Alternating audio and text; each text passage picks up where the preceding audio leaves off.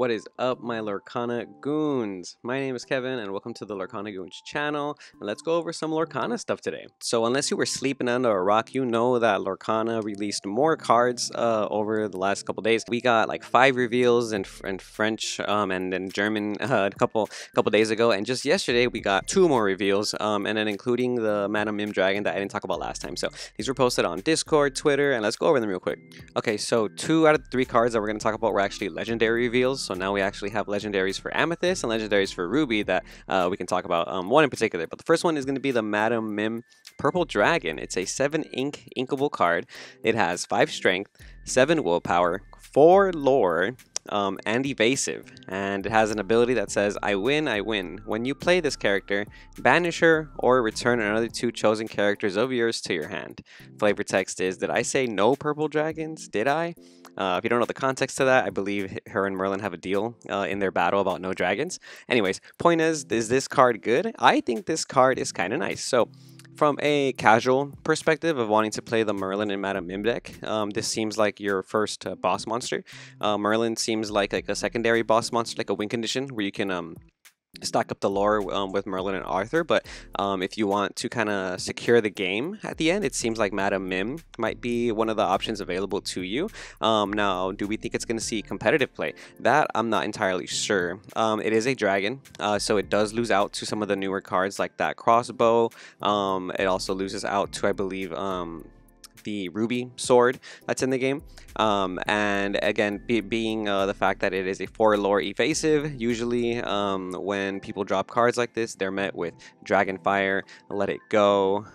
They're hit with a combo piece, right? It's a little harder to out this if you're in like a steel matchup, but if you're playing a ruby deck and you have Dragonfire, be prepared. This is like perfect bait, right? But is this going to be a card that doesn't see meta play? No, I think this card is actually kind of good. This card has mixed feelings from what I've seen in the community about competitiveness. We don't know the rest of Chapter 2, so we just can't say, to be honest. But I think the card seems like a decent win condition for a deck. It's a good boss monster for a deck, mainly because the synergy you're going to get off of Madame Mim when you do pull it off to bounce the 2 cards to your hand is probably going to be very crucial, right? It is a bad top deck if you have nothing to play and your board is empty and you want to play Madame Mim and you can't, because the only thing that's going to happen is you're going to play her and it's going to get banished, right? I feel like on a tempo turn, if you can drop this on a turn where you have a lot of tempo, yeah, you're going to be able to close that game out. Is it win more? I don't think so. I think that this is a card that can be pulled off to secure your win condition. I think this card might be the win condition to kind of mix and match the themes with the decks, and really take advantage of the fact that you can bounce cards to your hand. It does kind of feel like an old school Yu-Gi-Oh tribute summon. You know, you got to get rid of 2 characters just to play 1 character. So obviously your deck isn't going to be full with only Merlin. Sometimes you're probably going to have to return some of your own characters to your hand that don't have any abilities. Yeah, you can use them for ink, but you do lose out on those characters. You can quest with them before though, so that's kind of cool, right? So we don't know how the synergy is going to work on a competitive level. On a casual level though, I really want to play this deck. You know, this looks so fun. This looks really fun to be able to capitalize on bouncing back my rabbit, bouncing back my Merlin crab. You know, you kind of have to lose some advantage when you play the other Madame Mim cards, but if you can bounce them back and use them for ink, that's always going to be good. So I think like it seems like a decent boss monster. Let me know what you guys think of that one. And the next one we have, these were actually revealed in French, these next 2. It's another legendary. We have Scar, the Vicious Cheater. It's a 7 ink, uninkable, 6 strength, 5 willpower, 2 lore as rush. And it has an ability. It says, if you challenge and banish a character with this character, you may ready it. It may not quest for the rest of the turn. At first I read this and I thought, oh, you can attack 2 characters, right? But it's really just based off of how much willpower it has. So if you hit a character with only 1 strength, then you can ready it. Hit another character with only 1 strength, then you can ready it again. And if there's only 1 strength characters on the field, like you're playing against a Rockstar Stitch, then you're going to be able to take advantage of that. Now, is this card going to be like meta competitive? Ooh, I don't know. So there's a lot of talk already whether or not this is going to replace certain cards like Maleficent Dragon or Elsa in the Ruby Amethyst, right? But realistically, this seems more like a card that you would have to use in replace of Be Prepared. It is a 7 ink uninkable, the same way Be Prepared is.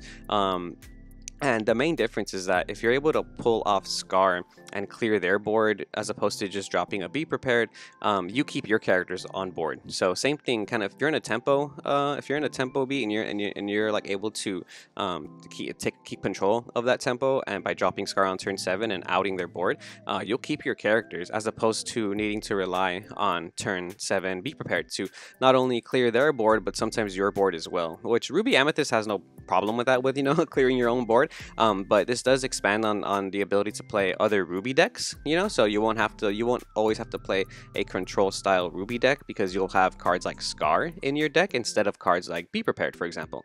You could even play 2 and 2. I think it's kind of fitting that they gave Scar this the exact same the ink cost as Be Prepared. They made it uninkable, which I think makes it very balanced. I think if they made it an inkable card, it would be a little too good.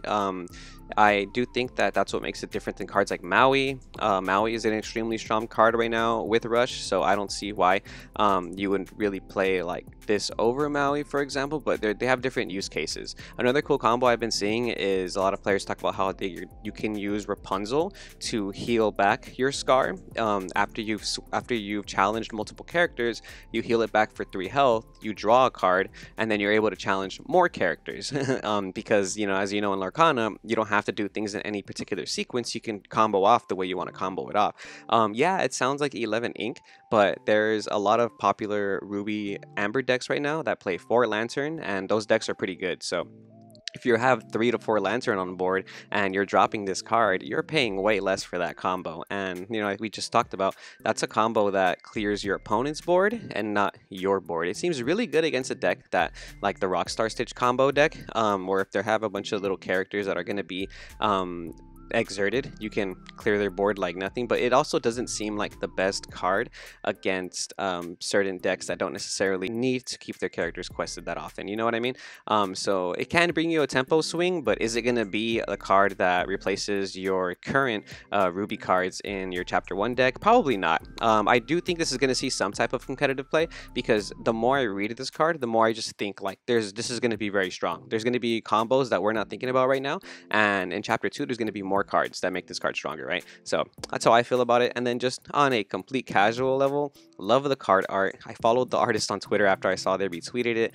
Pretty dope. I like that it quests for 2 lore. That's another big difference, is that people forgetting that it quests for 2 lore, so you can quest if it survives the turn, you can quest with it, and then ready it back with your sword and then go start swinging again or something, right? So it's probably going to be a cool legendary foil to pull. I like it, but is it going to be something that's going to be like game changing? I don't know yet. You guys let me know. It doesn't seem like it's going to impact the current best Ruby deck, which is Ruby Amethyst, but hopefully there's going to be better or different types of Ruby decks when Chapter 2 comes out, right? And then our last card, also revealed in French, we got a Li Shang. This is a steel card. It's a 5 ink inkable. It's going to be a archery instructor. 3 strength, 6 willpower, 2 lore, and he has an ability that says shooting lesson. When this character quests, your characters gain evasive for the rest of the turn. They can challenge other characters with evasive. Now, it's important to note that it's not your other characters. He also gains evasive for the rest of the turn. So we were just talking about how if you have Sword of Virtue, or let's say LeFou or Fan the Flames, if you quest with your Li Shang and you use one of those cards on your Li Shang now has evasive. So now he as well can challenge evasive characters, right? This is a generic card that Steel needed, a way to out evasive. Steel doesn't have a way to out evasives aside of using Smash, Grab Your Swords, or Cannons. But now you can drop Li Shang on turn 5, and it adds a lot of pressure because Li Shang has the capability of giving your other characters evasive. So now if you have been curving well, you can kind of challenge their evasive characters on your turn, right? I also do want to take a little note to go over the flavor text because I did translate it myself. It says, learn what to do, then learn to do it without thinking. That's some really good advice. I love that, Li Shang. Is the card going to be competitive? I think it does have a possibility of seeing some type of competitive play. It just depends on how the game plays out. Right now, we're like in a very slow paced Lorcana style play style. So I think if you were to use Li Shang in like today's meta, it would be good. Dropping it on turn 5 with 2 lore is always nice. The stats of having 3 strength and 6 willpower are pretty nice. And then that extra little ability to help you out evasive characters is pretty cool.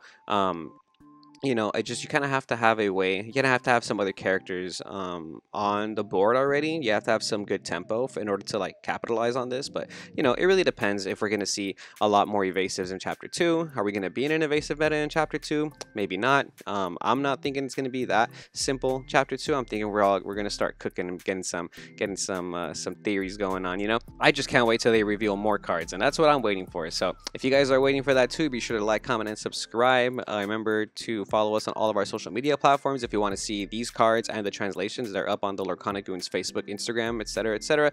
And yeah, thank you guys for watching. I hope you learned something, and we'll see you goons next time.